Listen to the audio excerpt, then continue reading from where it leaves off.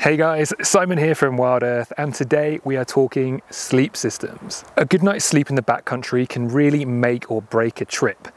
The more rested you feel, the more kilometers you're going to be able to put in. And your sleep system has a huge effect on how comfortable you are, how warm you are, and how rested you feel the next day. And don't forget, not only is this gear what you'll be sleeping on, you're also going to be carrying it with you throughout the day. Now, there are several things to consider when buying a sleep system. From how you sleep, do you move, are you stationary, to the conditions you'll be sleeping in, like how cold will it be. Your sleeping pad is one of your main sources of comfort while sleeping in the backcountry. It keeps you off the ground and also keeps you insulated from it. But before you buy a pad, consider how you sleep. Are you a static sleeper? Do you roll around? Do you sleep on your back? Or do you sleep on your side? How warm do you normally get when you sleep? And will you be sharing a tent? Sleeping pads tend to come in a couple of different sizes, and most companies offer a regular and a wide and a long. The long being for people over 6 foot tall. If you're a back sleeper like myself, you'll probably find you won't have any issues with the regular width. However, if you sleep on your side or roll around a lot, you might find the wider width to be a better buy. However, keep in mind what tent you're sleeping in. You might find that 2 extra wide mats might not fit in a small 2-man backcountry tent. Most pads will come with an R rating or an R value.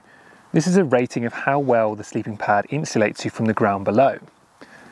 So the higher the number, the more insulation. And in general, the more insulation inside the pad means that it will be heavier and bulkier when packed down.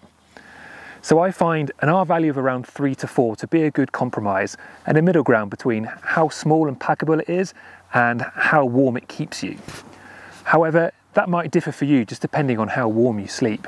A couple of things not to overlook when buying a sleeping pad is the material it's made out of, the valve type, and also the inflation sac. Now, most sleeping pads are made out of a nylon, and that will be rated in denier. The higher the number, the tougher the fabric. Therefore, if the bottom of it's going on something rough, it's worth having a bit of a tougher fabric, but it will overall be a heavier sleeping pad.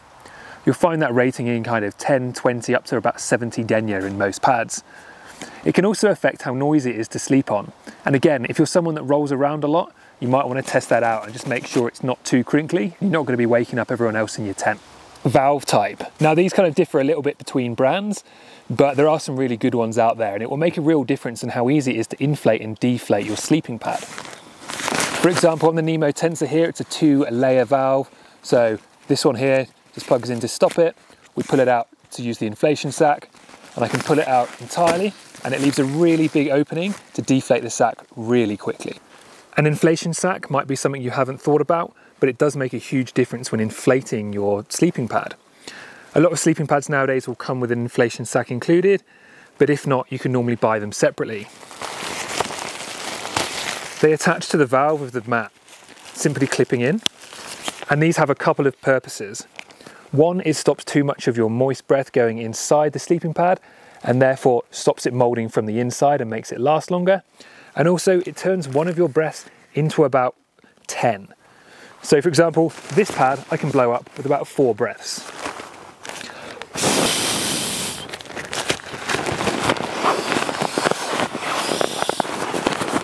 If you're trying to compare inflation sacs, look for one with a narrow opening on the top. This just helps trap the air a lot more and is a lot more efficient. Again, with a sleeping bag, you will be balancing warmth, pack down size, and weight, along with price. And again, the way you sleep may affect the type of bag that you buy. Tapered mummy bags tend to be a little bit more efficient, a fraction lighter, and pack down a fraction smaller because they're using less material. However, they do favour a static sleeper. So if you move around a lot at night, it might be worth even considering something like a down duvet.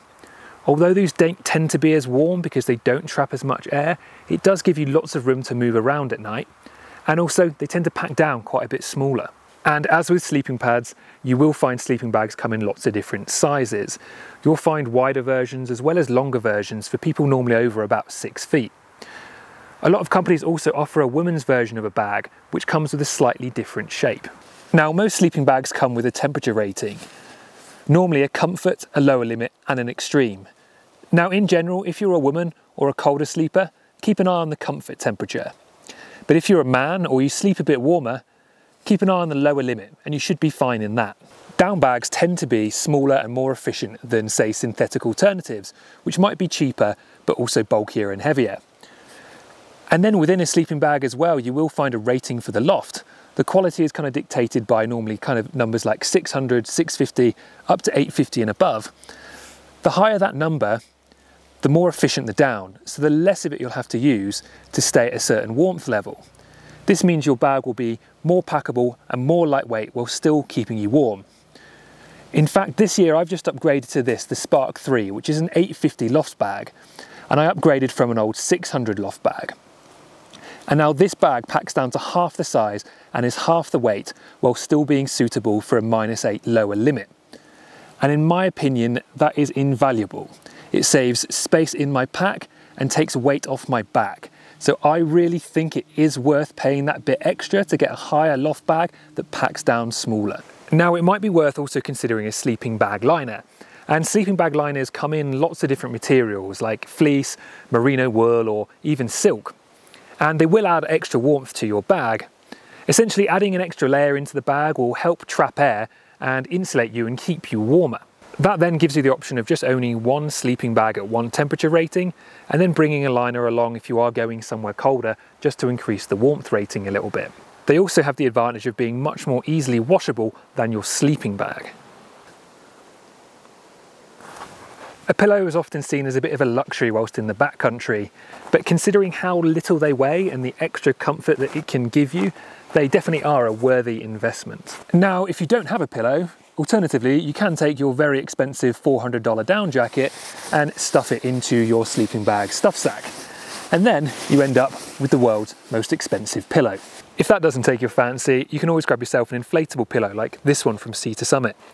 It weighs barely anything and is incredibly packable and offers great support. You'll also find other pillows that have a down top or foam cores.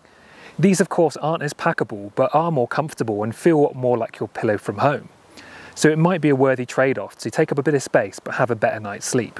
I find the best thing to do with whatever pillow you choose is to use the hood of your sleeping bag to keep it in place and stop it slipping away in the middle of the night. If you take a little bit of time to really dial in your backcountry sleeping setup, making it as warm, as comfortable and as lightweight as possible, I promise you, you will really feel the benefits when out on the trail. But as always, if you have any further questions, feel free to pop into a Wild Earth store or give the customer service guys a call.